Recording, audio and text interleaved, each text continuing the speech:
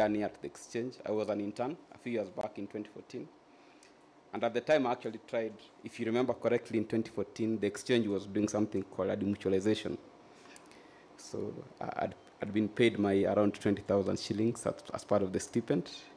And I wanted to buy the shares of the exchange because I thought it's a good company to have. However, I think probably I was a small farmer, so the broker wasn't very keen to take my investment. So I was unable to buy the shares. And I mean, that's what sparked now us to build what we are doing at the moment.